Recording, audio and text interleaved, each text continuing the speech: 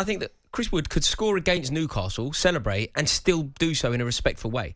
Like, it doesn't have to be Adebayor. I'm just suggesting that maybe you acknowledge the huge, huge moment of scoring a hat-trick away from home in the Premier League. Nottingham Forest really struggle for away victories.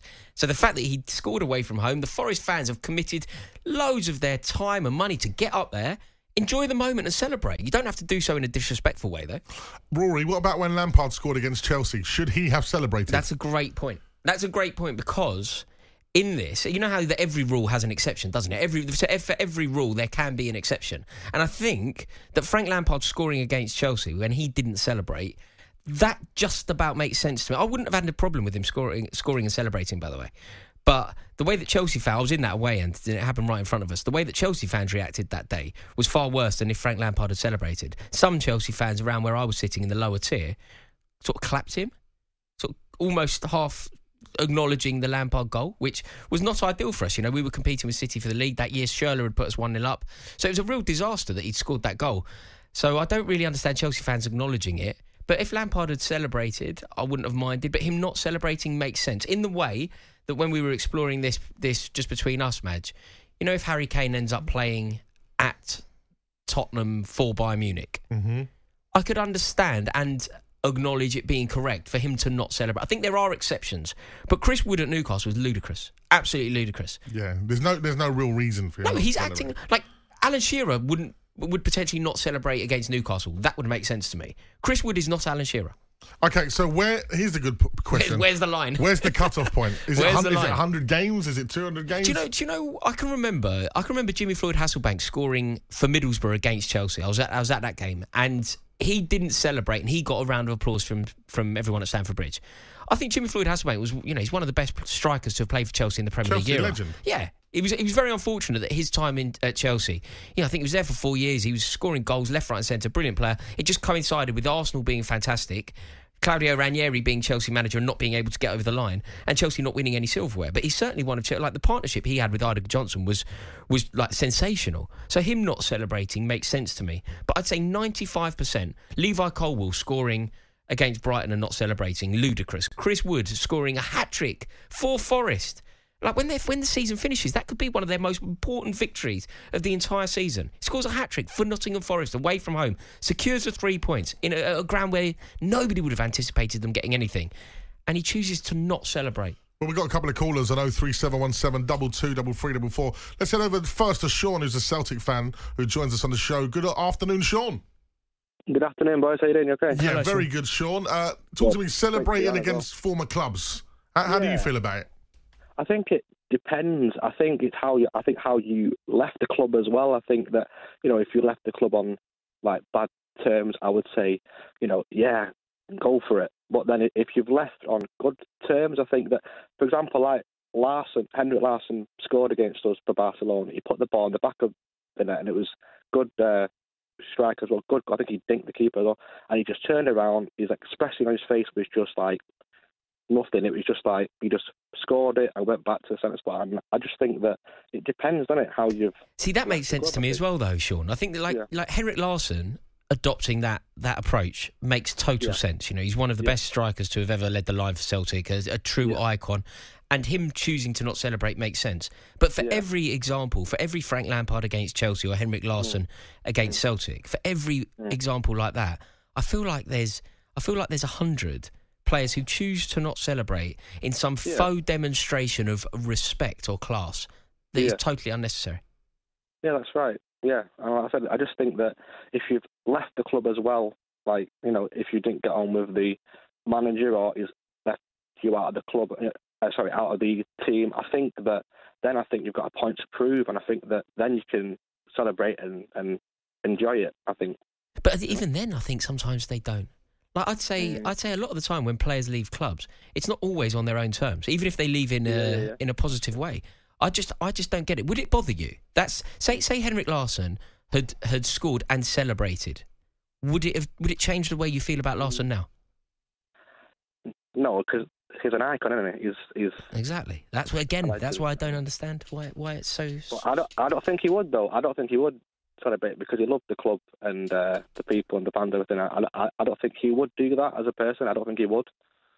No. Well, he didn't. He didn't, and fair play to him, because he is a Celtic icon. Thank you, Sean. Let's head over to a Newcastle fan, because we're talking about a former Newcastle player. Alan joins us on the show. Good afternoon, Alan. Hello, guys. How's it going? Hope you've had a nice Christmas. Same to you, my friend. Merry Christmas, was you at the game by any chance, Alan? I was at the game, and I'll tell you what it is.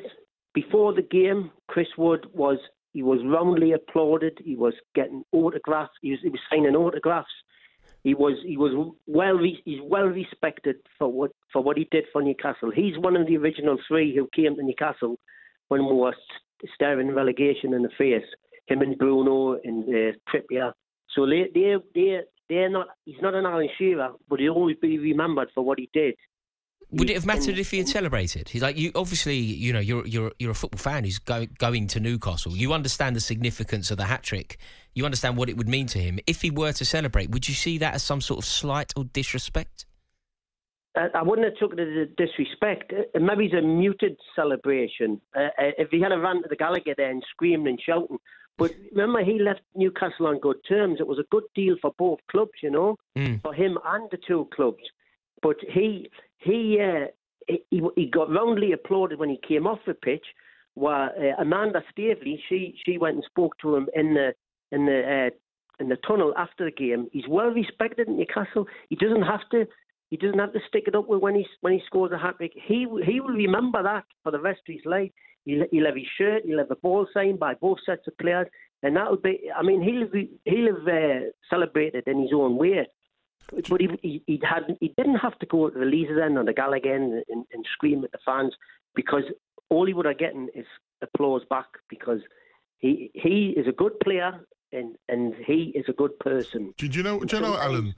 This one's quite true, because of course I do Sundays with Alan Pardew, a former manager of yours. And Pards has a great relationship with the Newcastle fans. And you know what? We've had a lot of Newcastle fans call up and say, you know what, Pards, we had so many difficult years under that spell. But when we got to fifth with Pardew, it was a great season for them. And Pardew has the same respect. There seems to be something, Rory, with Newcastle fans, especially and ex-players. Is there a special relationship with the Toon Army and the players then, Alan? Yeah, absolutely. I mean, you see, with Pardew, he took with the fifth, right? And then he wanted to take it to the next level, the next season. But he didn't. He wasn't going to get the backing off Ashley and the fans. And I mean, the fans knew that. And I mean, was well respected as well, Alan Pardew. I've spoken to him myself when he's been back to St James's Park. Great guy. And getting back to Chris Wood, he's a great guy. And sometimes a great guy is just as good as a great player. Very true. Alan, thank you. Great call there. Talking about, of course, leading into the game there, he's signing autographs, he's been clapped by the fans. He's been shown a lot of respect by the Newcastle fans, and maybe in his mind he feels he's disrespecting them. Say he had scored that hat-trick and celebrated. The next time he goes to St James's Park, do you think there's a different approach to him? Do you think there's a different feeling around him being there? Probably not. Exactly. I like this one. Van Persie against Arsenal, he didn't celebrate and the fans still booed him. Yeah, he should have. He missed his opportunity, didn't he? Like, he's persona non grata at the Emirates now. Like, they really don't like him. They've really got an issue with him. And he's missed his moment. Sorry, guys, boo. Yeah, I like the back and forth. Have you seen, like, one of the most brilliant rivalries between players and fans at the moment? It's Emi Martinez. Have you seen the reaction from Arsenal fans to Emi Martinez? Like, they really don't like him. It's become quite impassioned. I think when he left, was a bench warmer. When he left, I think they bid him farewell and wished him well. And I think Emi Martinez had a lot to say about Arsenal, and because he didn't get a chance. And he's flagged that, and he's not been particularly supportive of Arsenal ever since. And there is a real back and forth. So when Emi Martinez demonstrates that kind of cushioned header, do you remember last year when Jorginho hit the bar? Emi Martinez cushioned header into the back of the net. The Arsenal fans loved that. Give it a big and love, And then equally this year, when Villa beat Arsenal, Emi Martinez is over at the away end having a look, making sure that they know. And it's a back and forth. And football is that. Football is tribal. Football should be full of rivalry. And I've got no issue with it, either from the fans to the player or the player to the fans. Andrew Everton, fan on the Wirral, said Richarlison did the perfect balance last week, celebrated, but then shown a sign of respect and class at the end of the game, then made a statement after the game. He will always be loved by Everton fans. Our producer, Ross, is an Everton fan. He loves Richarlison as well. And I suppose, Richarlison and Everton, they had a real moment together with staying up. I think when you go through something like, as Alan, the Newcastle fan, when you're staring at relegation and you're a player that's made an impact at a club, I think there's a special connection possibly. Yeah, I think so. I think that's a bond that probably lasts forever, and it would probably be very difficult for that to break. But again, what Richarlison did, Richarlison combined with Pickford, I think were the two reasons that they ended up staying up that year. Yeah. I don't think it would undermine it. If Richarlison, who's struggled for goals at Tottenham, if he were to score and celebrate with his own fans, I'm not talking about running up to the Evertonians and giving it the big one in front of them. I'm just talking about celebrating with his own fans and acknowledging the contribution that he has made to his own team. I don't think many Evertonians would get the hump with it.